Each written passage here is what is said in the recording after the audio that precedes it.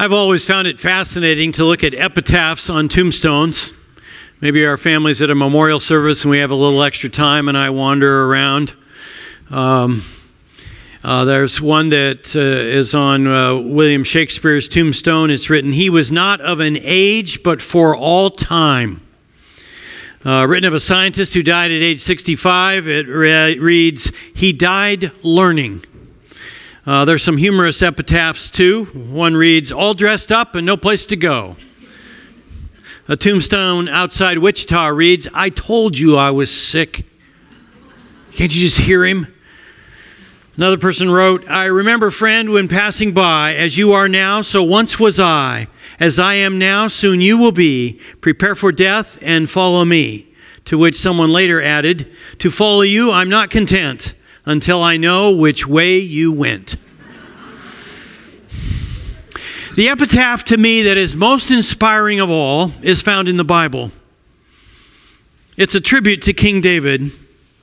Acts 13, "I have found David, son of Jesse, a man after my own heart. He will do everything I want him to do." God declares his approval of David's life and his heart. It's puzzling because David was a warrior who shed much blood. He committed adultery with a woman named Bathsheba. And after she became pregnant, to cover it up, he murdered her husband Uriah. He was negligent as a father, and it caused his family to be plagued with strife and tragedy. Contrary to the Lord's command, David pridefully numbered his troops, and it caused 70,000 people to die in a plague. How can a man with this many missteps be called a man after God's heart? You read David's life and you think, no way. If you've done things you're not proud of, you feel trapped in some dark sin, or maybe you've never committed your life to Christ, this is encouraging because this tells you that God forgives. God is rich in mercy. Even though you have a checkered past, you can become a person after God's heart. Here's what we learn. God doesn't just look at what you've done. He looks at your heart. Now, when we talk about the heart in the Bible, he's not talking about the muscle that pumps blood. He's talking about the inner thoughts, the mind, our desires, our will, our emotions. David was a man of glorious triumphs, yet great tragedy. Uniquely gifted, but human to the core. Strong in battle, but weak at home. Why are we beginning a study of his life? Because David isn't some polished marble personality. He is blood and bone and breath, sharing our struggles of spirit and soul. 1809 was a very good year. Not that anybody noticed. Every eye in Europe was on Napoleon as he was going through Austria like a wildfire through a parched forest. Napoleon's name was synonymous with military superiority and ruthless ambition. All eyes were on him, but that same year, babies were being born in England and the United States. Alfred Tennyson was born in Lincolnshire. William Gladstone was born in Liverpool. Oliver Wendell Holmes was born in Cambridge, Massachusetts. And nearby in Boston, Edgar Allan Poe drew his first breath. And in a little log cabin in Hodgenville, Kentucky, a cabin owned by an illiterate laborer and his wife, the first tiny screams were heard of Abraham Lincoln. All this happened in 1809, but nobody noticed. The destiny of the world was taking place in Austria, right? Or was it? The nobodies, nobody noticed, were being born. Statesmen, thinkers, writers that would dent the destiny of this world. The year 1020 BC was also a very good year, but not because of Saul, the Napoleon of his day. Saul, the king of Israel, had shown himself not to be a man after God's heart. Rashness, compromise, disobedience against God had tarnished his character. And finally, Samuel the prophet came to him and says, God has rejected you as king, and he's chosen someone else to replace you. That year was especially significant because while everyone was watching the reign of Saul sink, in a secluded field in Bethlehem, God was raising up a youth named David, a nobody who would change the course of Israel. If you'd like to read with me our text today, it's 1 Samuel 16:1. If you want to use our Bibles, I forgot to look up the page number. It's about a third of the way into the Bible. The Lord said to Samuel, how long will you mourn for Saul, since I have rejected him as king over Israel? Fill your horn with oil and be on your way. I am sending you to Jesse of Bethlehem. I have chosen one of his sons to be king. He dispatches Samuel to Red Eye, Minnesota. No, not exactly. He sends him to John Day, Oregon. No, not that either. He sends him on a bus to Muleshoe, Texas. No, again, I'm kidding. But it might as well have been. Bethlehem was the Red Eye and the John Day and the Muleshoe of that day. Little tiny town. So Samuel makes plans to go to Bethlehem.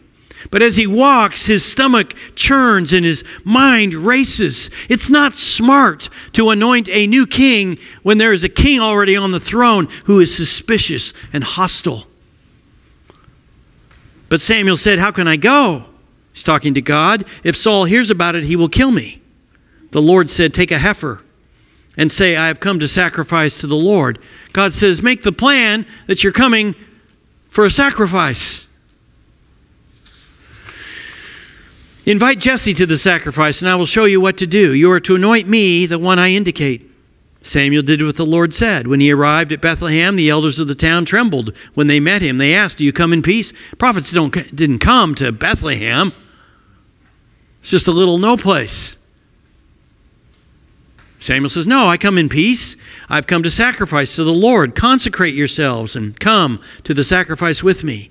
Then he consecrated Jesse and his sons and invited them to the sacrifice. Then after the crowd disperses, Samuel gets down to the real purpose of his trip. When they arrived, Samuel saw Eliab, the oldest son of Jesse, and thought, surely the Lord's anointed stands here before the Lord. The scene has a dog show feel to it. Samuel examines the boys one at a time, like canines on leashes, more than once ready to give the blue ribbon. But God says no. Eliab, the oldest, seems the logical choice. Wavy-haired, strong-jawed, tight blue jeans, piano, keyboard smile.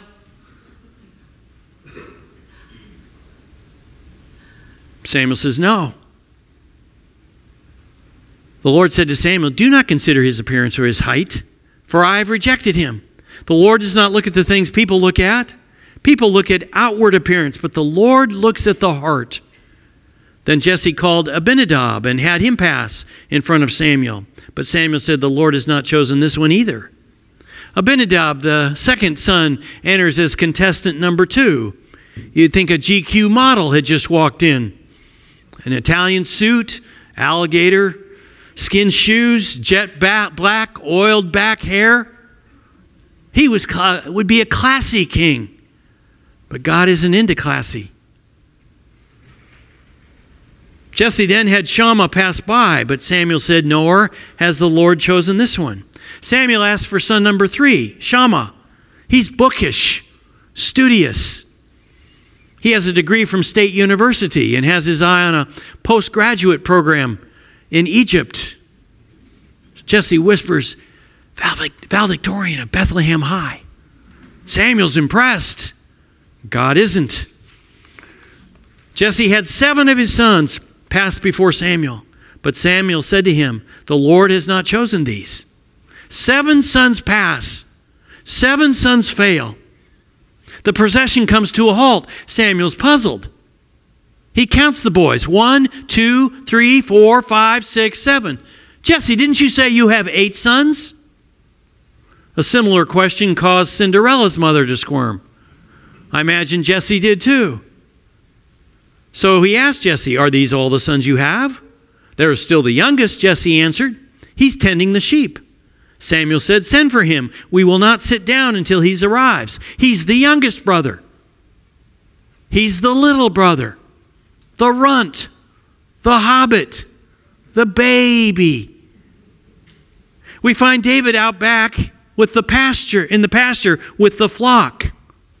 The Bible dedicates 66 chapters to his life. More than anyone else in the Bible outside of Jesus Christ. The New Testament mentions his name 59 times. The Son of God will be called the Son of David. The greatest Psalms will flow from his pen.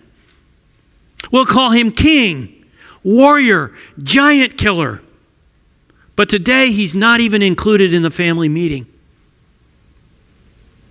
He's just a forgotten, uncredentialed kid performing a menial task in a map dot town. So he sent for him and had him brought in. He was glowing with health and had a fine appearance and handsome features. Then the Lord said, rise and anoint him. This is the one. So Samuel took the horn of oil and anointed him in the presence of his brothers. And from that day on, the Spirit of the Lord came powerfully upon David. What caused God to pick David? What kind of heart did David have that attracted the attention of God? Why David and not Eliab? We want to know. We really want to know. After all, we've walked in David's pasture, the pasture of exclusion. We're weary of society's surface level system of being graded according to the inches of our chest, the square footage of our house, the color of our skin, the make of our car, the label of our clothes, the size of our office, the presence of diplomas, the absence of pimples. Don't we weary of such games? Hard work ignored, devotion unrewarded. The boss chooses cleavage over character. The teacher picks pet students instead of prepared ones. Parents show off their favorite sons and leave runts in the field. What stood out in David? I think 2 things are worth noting. 1, we look, God sees. God's statement is worth rereading. Would you read it with me? But the Lord said to Samuel, do not consider his appearance or his height, for I have rejected him. The Lord does not look at the things people look at. People look at the outward appearance, but the Lord looks at the heart. Where does the Lord look? At the heart. It's possible to have a towering stature, but a shriveled soul. God saw what no one else saw, a God-seeking heart. David, for all his faults, stayed after God's heart. In the end, that's all God wants or needs. Others look at your wallet, not God. He sees hearts. Give God your heart. Say, God, I'm all yours. Give me a pure heart, a heart that seeks you first. When you do that, you don't have to try to impress anyone. You can just be yourself. Starbucks opened some stores in China a few years back. They provided all kinds of teas. On the outside, they made it look like a Chinese tea house. Customers came and they were frustrated. They say, "Where's my latte like I got in the United States?" They wanted Starbucks to be Starbucks. Be yourself. Don't try to be somebody else. Be who God made you. Just see that you give Him your whole heart. Behind every great story, there's always another story. Rarely does success come without time, discipline, and hard work. What many people don't realize is that it's the things no one sees that result in the things everyone wants. It's the faithfulness to do mundane things well, to develop productive habits, to remain faithful that eventually leads to success. When David was tending the sheep by day and watching over the flock by night, he developed a heart for God. He learned to depend on God. He learned to pray to God about everything. He learned to praise God even in difficult situations. He treasured God's word. How do we know this? We know this from the 75 Psalms he wrote. Read this divine commentary on why David was chosen. He chose David, his servant, and took him from the sheep pens. From tending the sheep, he brought him to be the shepherd of his people, Jacob, of Israel, his inheritance. And David shepherded them with integrity of heart, with skillful hands. He led them. David went about his job of shepherding sheep with integrity. David was simply promoted from one kind of shepherding, sheep, to another kind, people. He took what he learned from shepherding sheep and goats to leading people. If David could be trusted with the flock, God could trust him with his people. Out in the wild, David was willing to risk his life to protect the sheep. David said to Saul, "Your servant has been keeping his father's sheep. When a lion or a bear came and carried off a sheep from the flock, I went after it, struck it, and rescued the sheep from its mouth. When it turned on me, I seized it by its hair, struck it, and killed it." I certainly wouldn't take on a lion or a bear to protect a sheep. But David did. He learned dependence on God's strength and cared about every sheep. It's encouraging to know that God doesn't just look at what we've done, but He looks at our heart. The second thing I think we should note is we forget, God remembers. Jesse was told to bring his sons to the sacrifice, for one of them would be anointed king.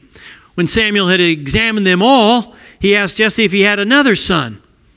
Jesse's, "Oh yeah, I almost forgot," answer reveals that David had been overlooked.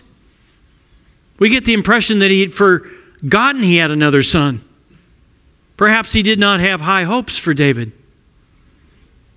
Jesse's attitude toward David displays a mistake parents often make with their kids. He didn't appreciate all of his children equally. Jesse never intended to whistle David in from the fields. He didn't value him. Parents, the greatest contribution you can make to your child is not only introducing him or her to Christ, but to giving them a high sense of value and worth. They need to know that they have a unique ability and something unique to offer, like every other member of the family. Do you communicate to your children that they might be someone that God's going to use in an amazing way? Or do you play favorites, keeping others out in the field with the flock? This was probably not the first time David had been forgotten, excluded from a family gathering. He'd grown accustomed to being relegated to the sheep while his brothers embarked on an adventure. Jesse may have forgotten, but God remembered. He told Samuel to anoint the nobody. Nobody noticed. to be the next king of Israel. If I asked you to tell your story, what would you tell me? If I asked you to tell me, what are some ways God has remembered me and used me? What would you say? You might tell me where you were born, how you were raised. You might tell me about a time you made a winning basket.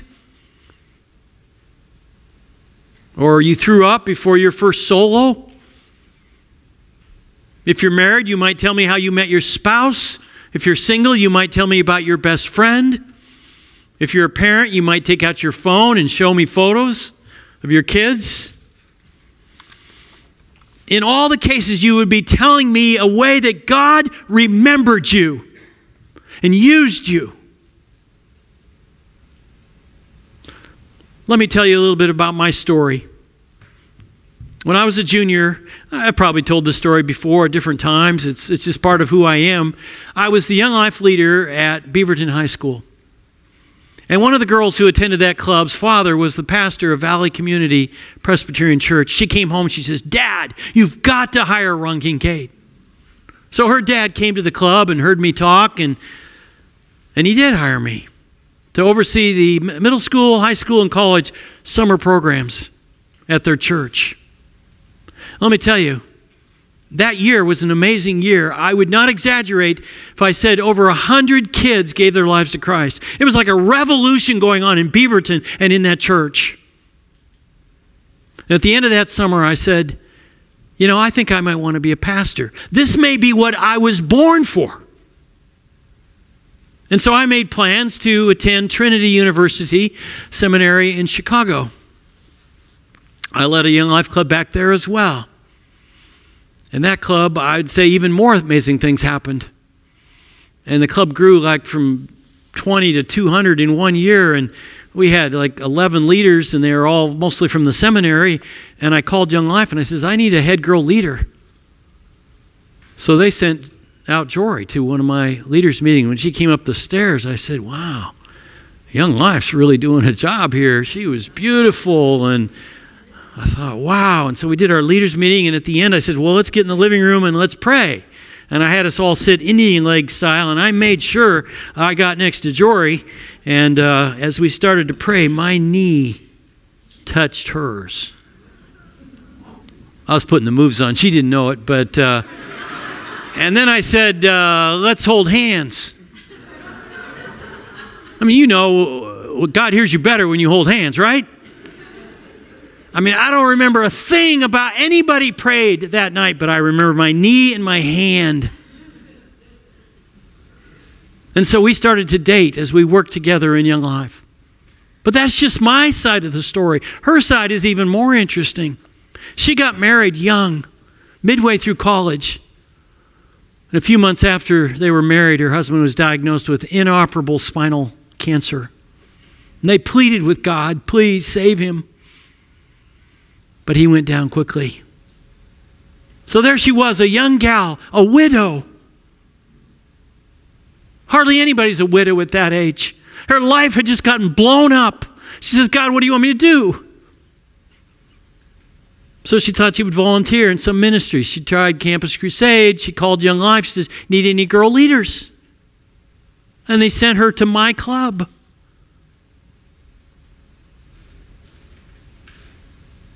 About a year into our dating, she said to me, "I don't think you would have been interested in me in high school or my first 2 years of college. A bouncy, blonde cheerleader. But when Paul died, I grew deeper, stronger, more mature. And God brought us together, and together we've been able to do far more than we could have done apart." So he takes a gal living in Chicago, a guy that grew up in San Francisco, came to Portland, back to Chicago, and brings us together. If you're looking for someone, believe me, God knows how to do that. I brought a picture of her. So this is how we ended it that fall, or that next year. Look at that, huh? Finally got her. Look real close. Do you see those mean chops on that hunk? Man, I was something. God saw each of us and He saw our hearts. That our primary purpose in life was to serve Him. And He brought us together, brought us someone to do it with. The story of young David assures us the same thing. God looks at your heart. Maybe you'd like to give God your heart this morning. You say, God, I want you in my life. I believe in your Son. Come in and forgive my sin. Or you say, God, I want to make you first place in my life this year. You've given your life to Christ before, but you haven't given Him your whole heart. Give Him your whole heart today. Your Father knows your heart. And because He does, He can do great things through you this year. Father, we thank You for the story of David. He's encouraging because he made a lot of mistakes, and we've made a lot of stupid decisions. And sometimes we feel like after what we've done, You can't use us. But David shows us You can, if we give You our heart and make You first place in our lives. So I want to give you an opportunity to do that right now as we begin this new year. Tell God you want to make Him first place in your life. You want to give Him your whole heart. No more lukewarm. No more half-hearted. Your whole heart this year. Or maybe you've never given your life to Christ. You could do it right now. Start this year and say, Christ, I believe You're the Son of God and were raised from the dead. Would You come in and make me a new person? Everybody pray. I'll give you about a minute.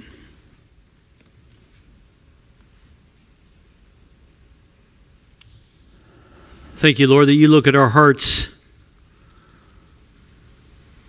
Sometimes what we have on the outside doesn't appear like much, but You see what our desires are, and You can do so much with that. And so we offer them to You today. In Jesus' name we pray. Amen.